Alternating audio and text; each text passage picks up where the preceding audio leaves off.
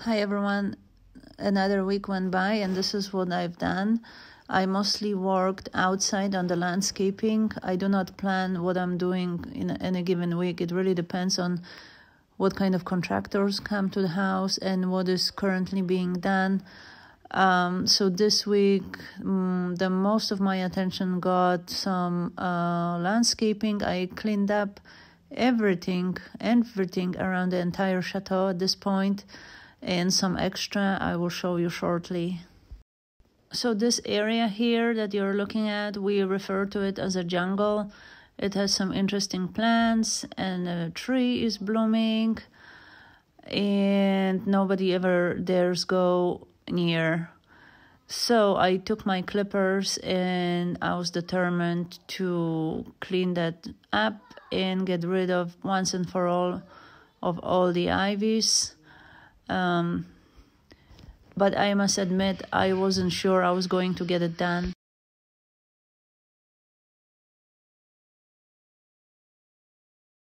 I'm getting my clippers and we'll be right back. And like with anything, the first step is usually the most difficult. So after I started clipping off the branches, I realized it's probably not that bad. So I just went with the flow. And this is my second pair of rakes that didn't make it.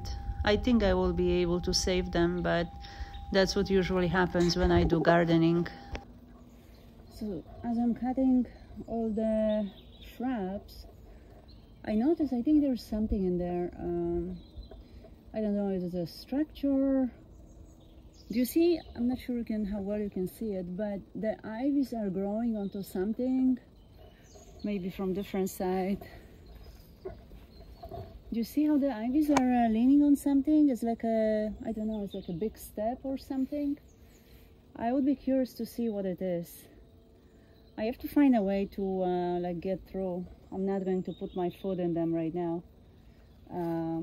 But hopefully maybe by next week I will be able to see what's under those ivies. So guys, I think I know what it is. Look. I think it's another pile of wood in there. It's a disaster. I don't know what I'm going to do with it. I can't even get in there. Those ivies have grown into the wood.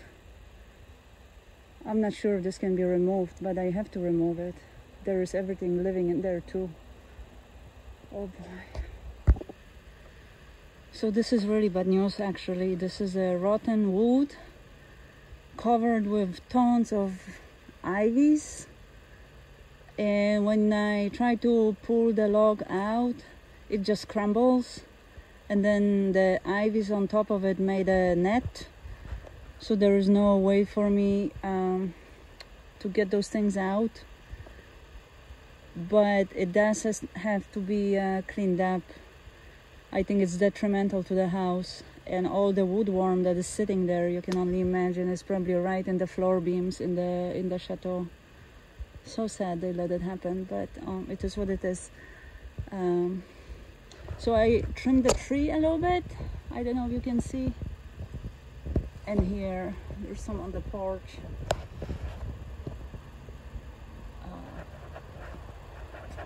So it looks better, but this will be a real problem. So, yeah, I did say maybe I will get to it next week, but I just couldn't stop thinking about it and really did my best, and it took a lot of effort, but this is where we are now. It looks much better. I was able to remove most of the wood, I think. There are tons and tons of ivy roots. You can see them. Some of the roots are about 1 meter long or even longer. The ivies are really making this job very difficult. I think this is a piece of kitchen equipment I found. And also in the meantime, to break up that boring task, what I'm doing, I decided to collect all the wood logs that were okay and make another garden parcel.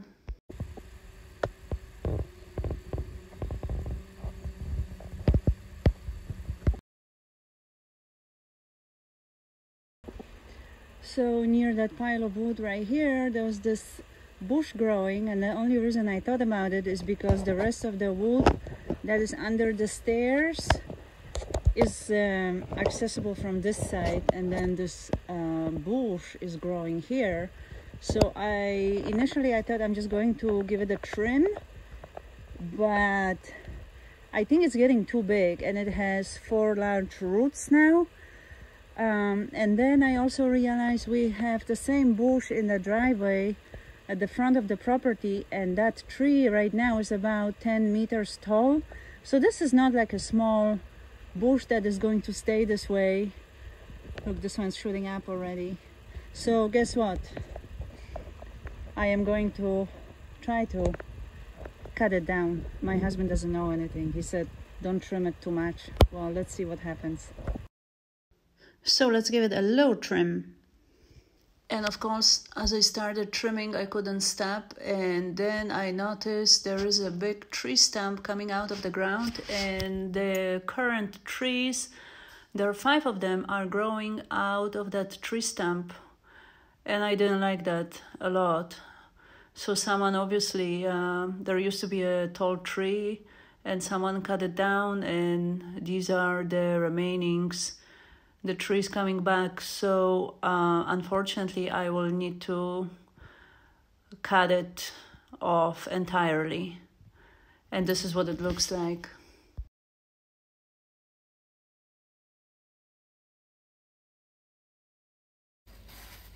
The sun is out. We have a very nice day today, so I decided I'm going to make some cupcakes.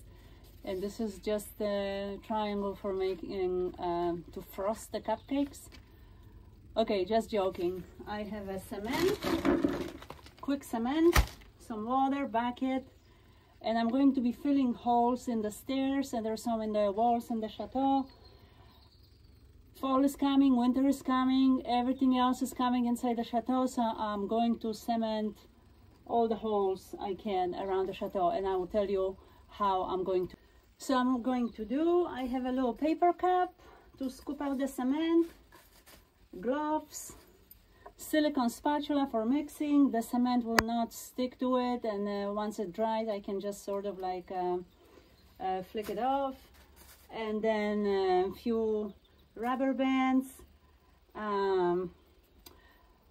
So I'm just going to put a rubber band at the end of that triangle, just so when I pour the cement initially in it, it doesn't come out, and it will go in here.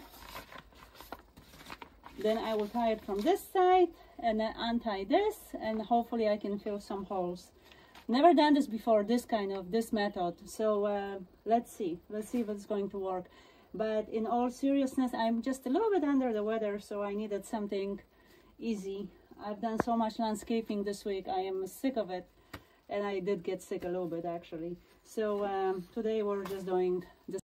So I'm just mixing the cement with water, and then I'm filling up that triangle.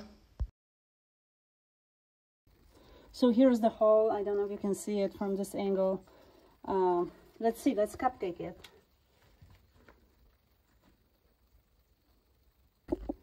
And here is another one that I'm going to cement that goes from here all the way up to here.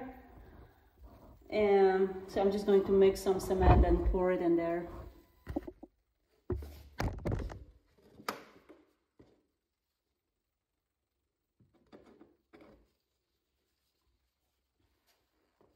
And the problem with the fast drying cement is that it dries real fast.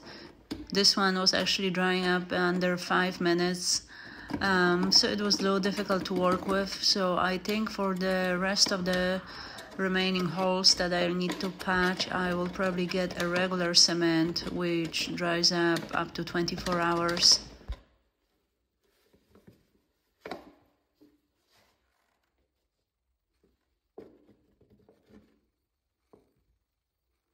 And I actually didn't realize how big of the hole that one was. I had to mix the cement twice or even 3 times to fill that hole. It seems like the cement was going somewhere and disappearing. So it took me a while to patch it really nicely.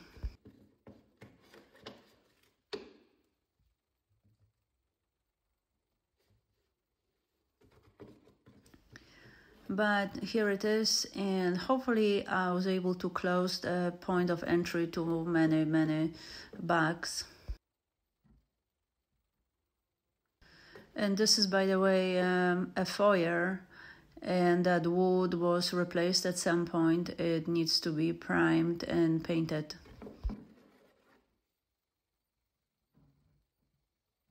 I actually was hoping to get to it this week, but I did a bunch of landscaping instead.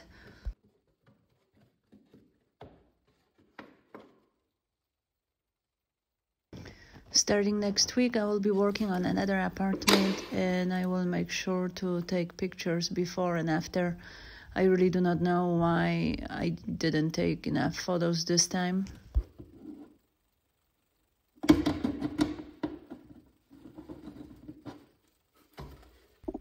And I'm just scraping some of the cement from the wood panels. They're going to be painted basically where the cement is not supposed to be. And you can see what it looks like now.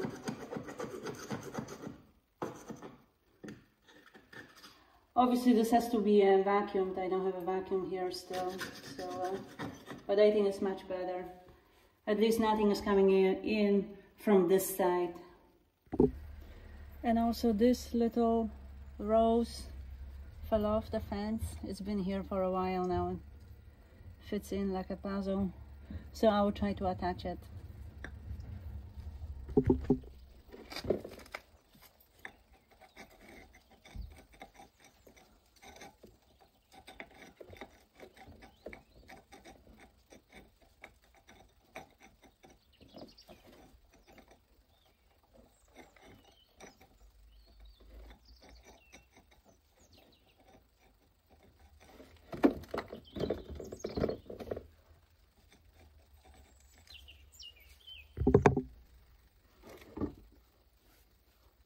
And I also used a roll of a shelf liner to hold the rose in place. Although this is a quick drying cement, so the drying time is literally 5 minutes. And since I was already playing with the cement, I decided to attach a large piece that fell from the back of the porch, from the pillar. I will show you the final effect.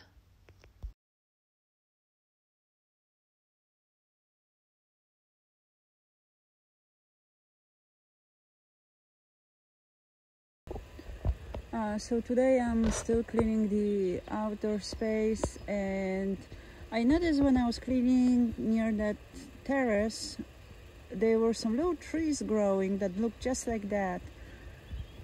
And then I realized they are offshoots from this tree.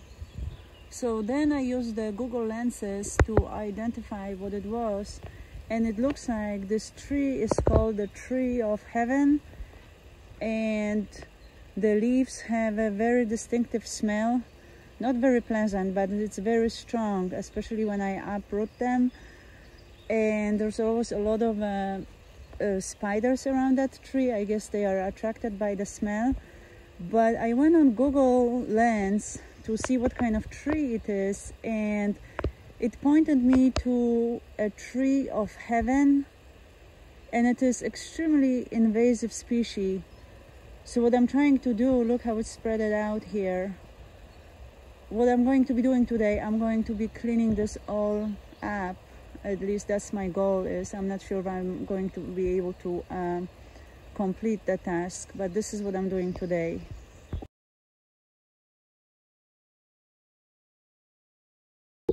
Look at some of the roots. They look just like that.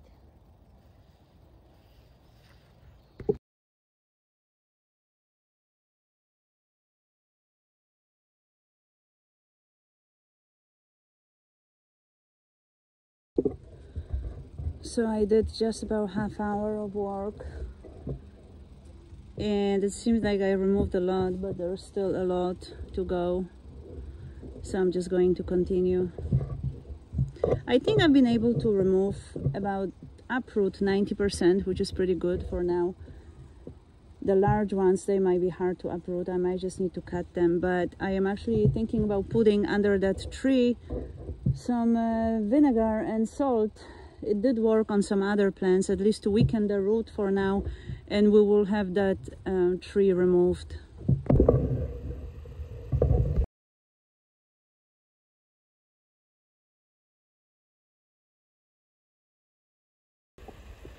So I think this is it. I kept all of them, at least those that I could reach. They need to be raked and taken away, but there are none. There's some here in the back where the woods are. My little clipper cannot face them though. I need probably a saw or something like that. I'm just going to keep an eye on them for now, but there is nothing coming closer to the house at this point. I got them all. And for the once a week adventure kind of thing, we didn't do anything special. We just hiked up onto the local chateau, and here's the view of the city, and soon you will be able to see the view on the Loa River. It's truly spectacular.